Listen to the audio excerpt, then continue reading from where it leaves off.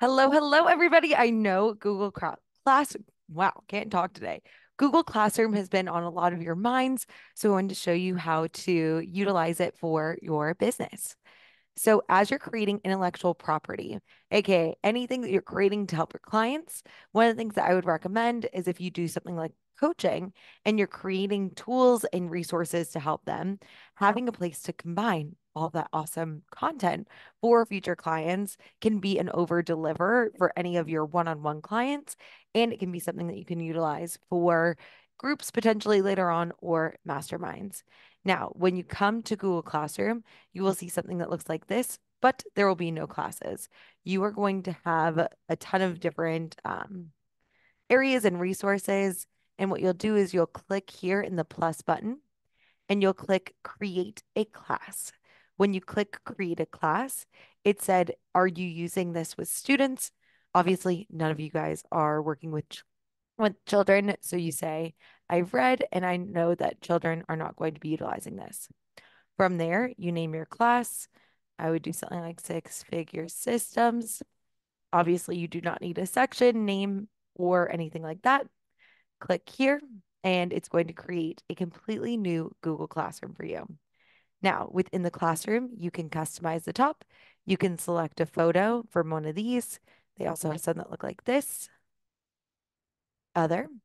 Otherwise, you can go in and you can go into Canva and you can select Google Classroom templates and you can upload that from your computer. And I think I might have deleted mine, but Systems, Google Classroom. Yeah. So you can go in and you can find a classroom template, go through there. If you change the color, it will change the color on the left-hand side, which is great.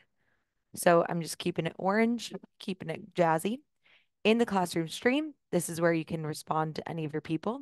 If you click here where it says stream settings, what you can do is you can do the invite codes, you can keep them on, and then use this link to invite people. Another way that you can do that with the class code is if you display this, somebody goes into Google Classroom, types in your special code, and they will get in. From there, you can do students can post and comment. Students can only comment. Only teachers can post and comment. I leave it up so students can post and comment, which also includes the teachers. From the classwork on the stream, one of the things that I would recommend is just hiding notifications. What this means is that if anybody posts in the Google Classroom, if you post in the Google Classroom, if you change anything, it'll show everything to everybody and it's just kind of annoying. So I just hide the notifications and then you can show the deleted items. And I think that's annoying also. So I don't do that. If you do not have Zoom and you would like to use Google Meet instead, you can actually choose Google Meet and you can have resources there for your people. I say no overall grade. Don't show grades to students. You don't really probably want to do that for your people because they are adults and you're just using this for resources. Now, when you go in, there are different ways that you can organize your content to help serve your people. The first way is by creating topics. You could do intro, something like this, module one. You could do something like, not yet, confidence. You could use this as your pillars and you could just have resources. You could do it by modules if you want to do something that is more chronological, like what I do, or you could just have them by pillar.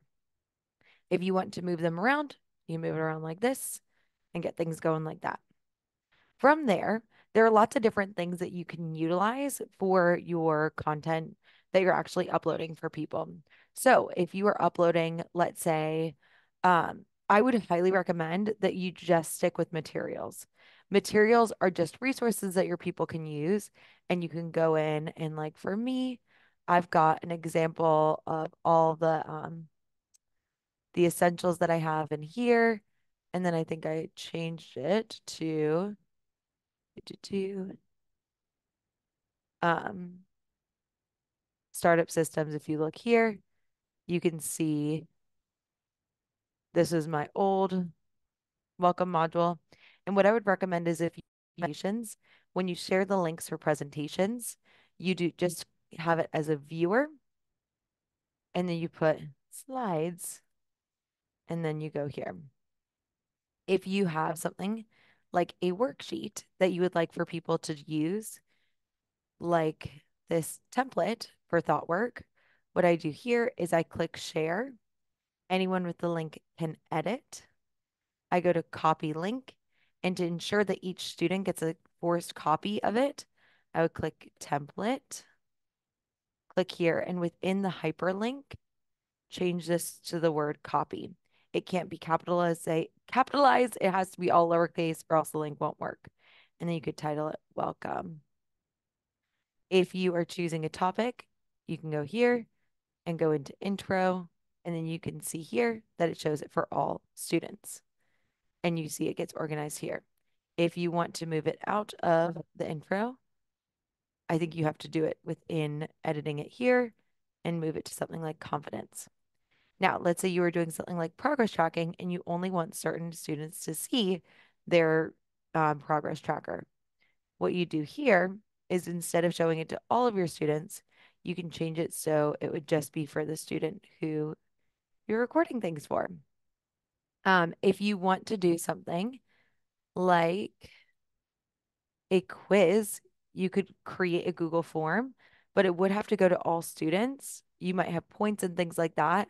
And that's why I would just recommend sticking to forced copies of templates and slides and videos, obviously from YouTube or something like that. If you go and you click in assignment, this would go to all students. And what happens is it would look something like this. I did this when I first started. I thought that I was going to have every single person um, they were all going to fill out their thought work, and you could see what it looks like in here. I did have it by points and stuff like that. And if you click review work as the teacher, you see each person's thought work here, which is just really interesting.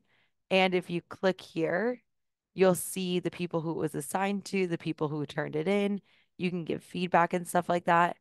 But it was kind of tricky. And if you wanted to return the work to a student, it was kind of funky. So again, I would just recommend sticking to the simple options there, just doing material and having things like that, sticking to organizing with the different topics. You can see people here and add a bunch of students. This is another way you can add people to the group and things like that. And last but not least, if you want to, once you make a classroom, and let's say you make something for all of your one-on-one clients like mine, and this is something I have for my one-on-one clients, and I don't want to remake it for my mastermind, what you can do if you click the home button, you can click here, copy the whole classroom, and it would create a duplicated version. That's what this one looks like, the one for April. So if you have any questions, feel free to reach out to me. Otherwise, happy classrooming, and I'll see you soon.